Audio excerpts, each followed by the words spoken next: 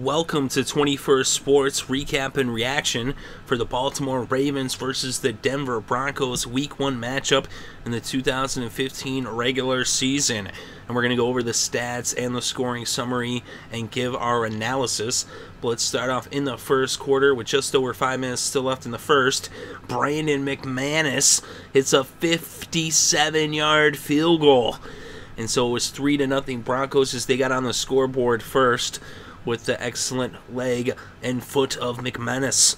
So then McManus does it again with just over a minute and a half left before the end of the first quarter as he hits a 56-yard field goal this time to make it 6-0 Broncos over the Ravens. So that was the score after one.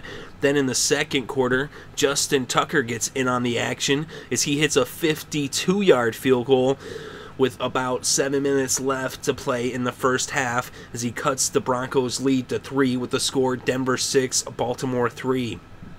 Then with less than 10 seconds left, McManus kicks his third field goal of the game, this one just a chip shot from 43, which is still a pretty far field goal, but that made it 9-3 as the Broncos extended their lead back to 6 before halftime. So then in the third quarter, less than a minute in, Jimmy Smith picks off Peyton and takes it back 24 yards to the house for the pick six and the score. Justin Tucker adds the extra point, and now the Ravens were in the lead for the first time in this game, up by 1 with the score Baltimore 10, Denver 9.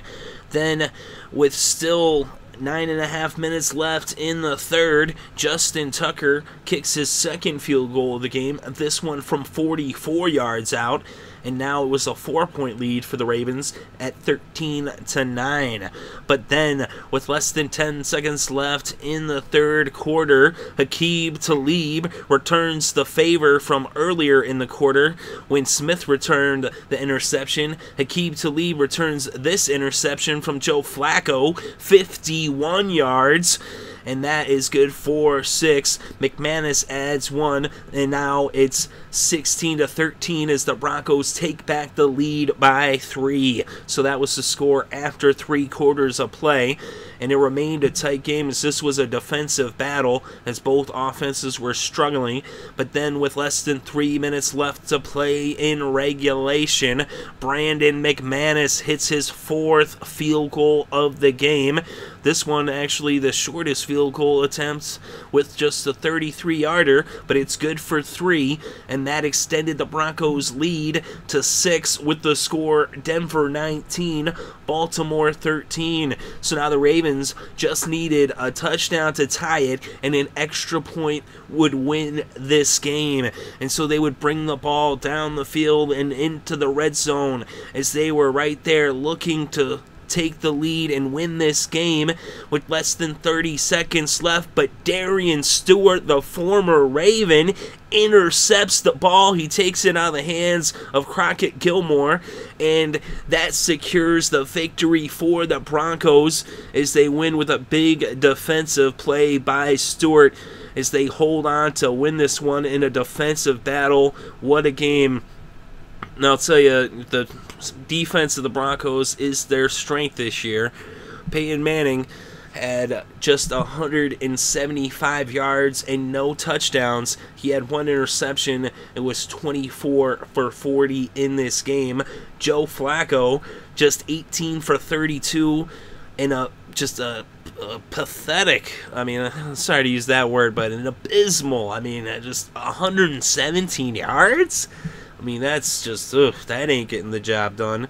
Neither one of these quarterbacks had good performances today, and Flacco threw 2 interceptions as well.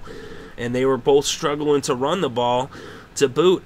Hillman just 41 yards off of 12 carries. C.J. Anderson only 29 yards off of 12 carries. Forsett had just 43 yards off of 14 carries, and Allen just 30 yards off of 9 carries. Forsett did have 4 receptions, but just 13 yards. And the leading receiver for the Ravens was Brown with 2 receptions for just 25 yards. And Gilmore had 2 receptions for 23 yards to be their second leading receiver. including that one that got away from him at the end there when Stewart picked it off to secure the victory in a very exciting game for sure. Sanders was the leading receiver in the game for both teams, and he put up 65 yards for the Broncos. He had 8 receptions. And Demaryius Thomas, 7 receptions for 60 yards. And I'll tell you right here where I am, the rain is really coming down. I wonder if you can actually hear that, if the microphone's picking it up. It probably is, but that's what that sound is in the background. It is pouring rain here where I'm at. So the rain's coming down here, as I'm not in sunny California, but this one was a defensive battle for sure. And we got some big performances from the kickers, especially McManus. McManus won this one with his foot. Those 4 field goals, definitely the difference, is he hit some long ones too. 2 of them over 50 yards at 57 and 56 respectively. Oh, that what was a 44 and a 33. And he also had an extra point as well. He had a huge day. Tucker hit a 52-yarder. He was 2 for 2, and he had 1 extra point. And then we look at the defense of both teams, and it was really a defensive game. She saw the 2 pickoffs by the Broncos, including that pick 6 by Aqib Talib. Stewart had that pickoff at the end of the game to secure the win. So those are 2 huge clutch plays by the secondary of Denver that really made the difference in this game. The leading tackler was Brandon Marsh with 6 tackles and 1 sack. Danny Trevathan had 6 tackles as well. Demarcus Ware had 1 sack.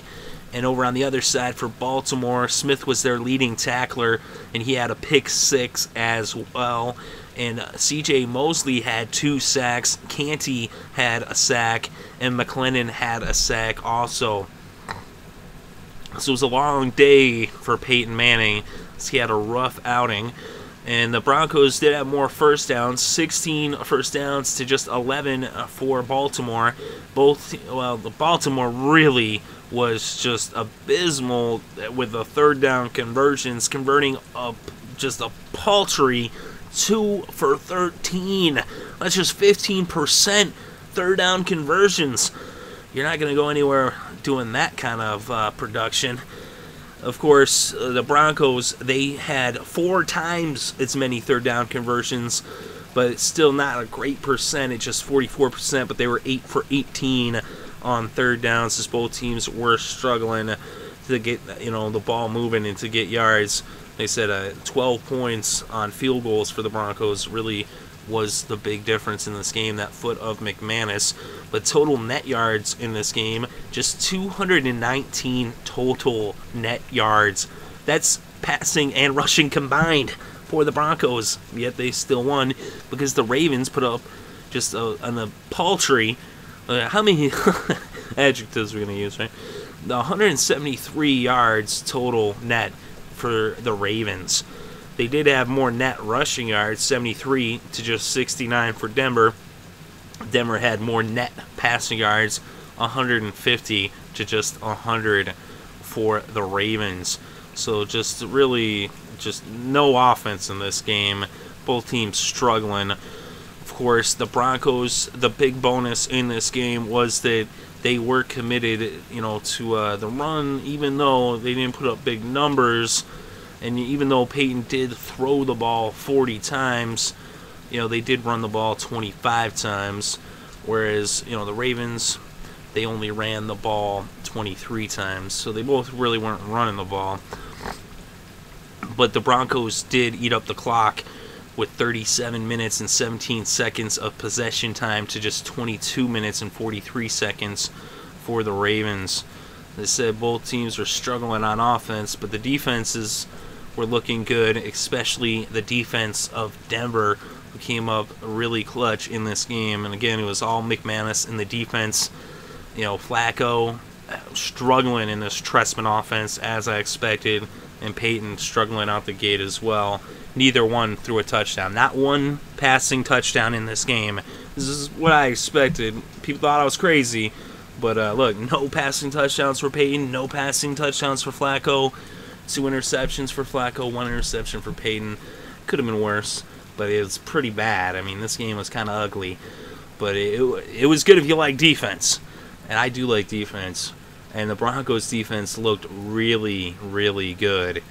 And, I mean, it was exciting. Like I said, the 2 pick sixes in the third quarter, bookending the third quarter, one in the first minute and one in the last 10 seconds of the third there. And that was very exciting for sure. And then that final, play there. Well, it wasn't the final play, but how it all transpired there with 28 seconds left and Stewart to get that pick was exciting for sure.